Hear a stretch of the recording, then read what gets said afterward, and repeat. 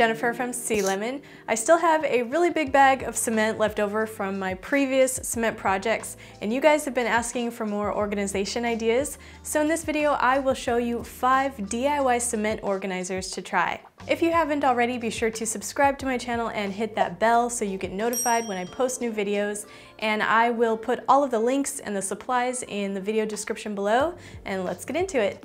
In case you're new to working with cement, I want to give you some tips that I've learned from my experience in working with it. First off, I highly recommend wearing gloves because the wet cement can really dry out the skin on your hands. It also helps to wear a mask because sometimes opening up a bag of cement or just mixing it can blow up a little puff cloud of cement, and you don't want to breathe that in. And I'm sure you can guess that working with cement can be messy, and I suggest covering up your workspace with some kind of cover. I use this really inexpensive table covering. I think it's like for parties. It's just really cheap and inexpensive and really easy to roll out on the table. And for the molds, I found it best to recycle old food containers, especially paper containers, because they're the easiest to rip off when your cement is all dry. Some plastic containers work better than others, but if you're worried about your project not releasing from the mold, you can brush on a little vegetable oil before you pour the cement in.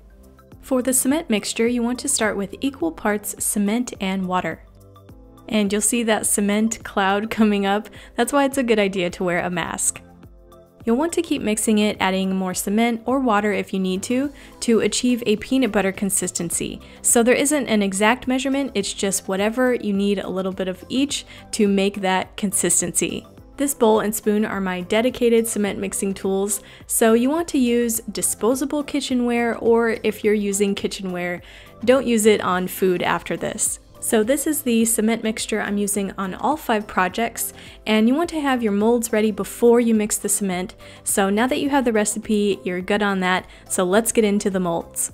First up is a MEMO holder. I'm recycling a cardboard food container for this. And to make a debossed design on this, I'm using adhesive foam shapes in the form of stars and just peeling off the back and putting them all around the container. I place them in a random pattern on the inside, and for the wire part, you can use jewelry or floral wire in the color and size of your choice. To make the holder part, you're going to make a spiral on the end of the wire, and you can do this with a pen or a marker. You're going to wrap it around 2 to 3 times to make a spiral circle, and then for the length, you can add it into your container to see how tall you want the wire to stand. You can make as many of these as you want in different size spirals and different heights, and I'm going with 2 tall ones and 4 shorter ones. And now this mold is ready for the cement. I want the base to be as tall as the container, so I filled it up just about almost the way, and then I'm tapping it on the table to release any air bubbles, and then arranging the wires into the cement.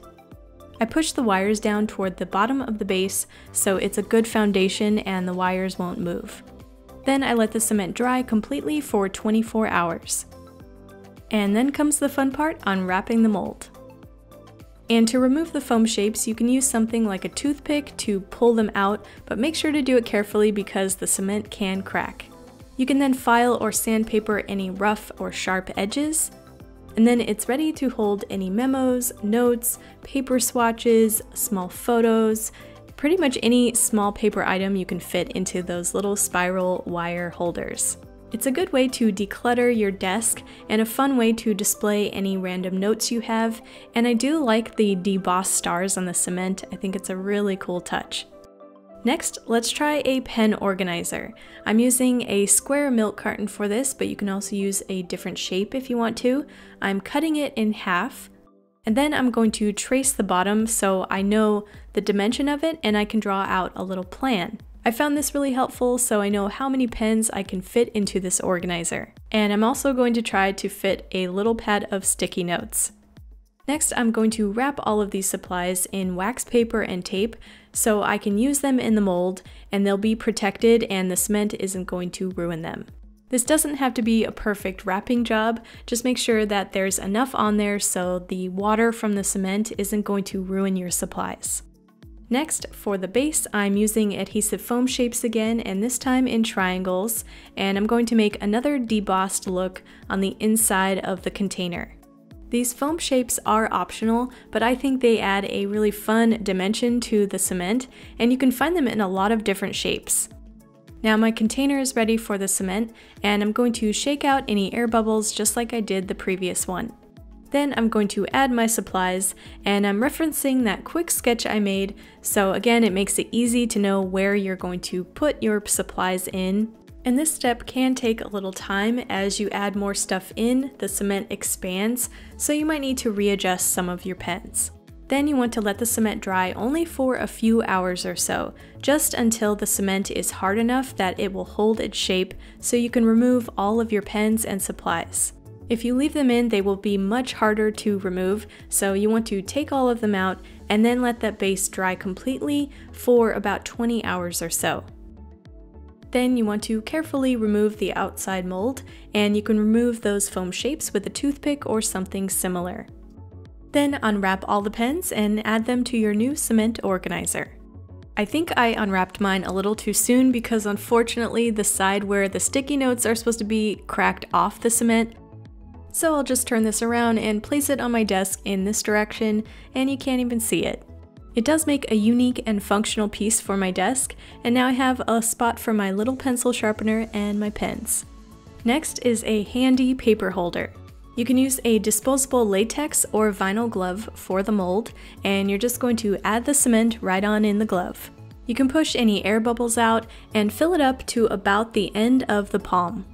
Roll the end of the glove and close it with a clip. And to shape the hand, you can use the edge of a box. Make sure the thumb is positioned in a place where it can actually hold paper once it's dry, and you may need some scrunched up paper or stuffing to put inside the box to help hold the hand's shape. The cement did start coming out of the end of the glove, so I used a different clip to hold it together. And it did take me a while to position the hand. This is what I came up with, and I took this whole box outside so it's easier for the cement to dry. This top area is going to be the part that sits on a tabletop, so you want it to be kind of flat. So to help it dry flat, I recommend putting something flat on top of it, like a plate or a bottom of a pot. This is a solar light, that's what I had lying around, so that's going to do the trick. After letting it dry for 24 hours, remove the box, remove the clip, and carefully remove the glove because it might be dried within the creases of the hand. This actually came off easier than I thought it would, surprisingly, so it might not be that difficult. Use sandpaper or a file to sand down any rough, sharp edges, and then you have a handy paper holder organizer. The position of the thumb is what holds the paper to stand upright, so I'm glad that that dried in that direction. And you can hold your notebooks, you can hold mail in it, you can put the paper between the fingers if you want to. It's a quirky and functional piece to add to your shelf or desk that can literally hang on to any of your paper stuff. Next is a really easy small catch-all. I'm recycling a plastic fruit bowl, and I'm using the lid part to make the actual dish and the bowl part to make the shape on the inside. Add the cement to the lid and then tap it on the table to release any air bubbles, and push the bowl on top to make an even concave shape on the dish. If you want to add some decor to this, you can use tiles or beads and make a mosaic in the cement. I pushed in these triangular glass tile pieces, and then I'm going to let this whole thing dry for 24 hours. Then remove it from the mold, and you can file down any sharp pieces on the edge of it and wipe off any cement that dried on the mosaic pieces. And there's my small, simple cement catch-all. You can use this to organize the random small things that usually get lost, and I think it's a great place for keys or change. The next one I'll show you is an easy modern ring holder. On the corner of a piece of paper, estimate how tall you want this cone shape to be. Then sketch out a curve on the corner of the paper and cut it out. Now roll it to make a cone shape and use tape to hold it in place. And make sure to tape the tip of the cone so the cement doesn't seep out. Then add the cement into the cone.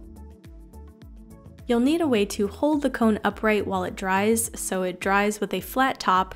I ended up using 3 wooden blocks that I had to use as a holder. I put the cone in the middle of them and they seem to do the trick. After it's dry, carefully remove the paper around it. Sand any rough areas if you need to, and sand the tip if you don't want a sharp ring holder. I also added some copper acrylic paint to the base. And after that's dry, it's ready to use. This is more of an industrial take on a ring holder. You can put it near your bedside or wherever you display your jewelry, and it can look like a functional modern piece of decor.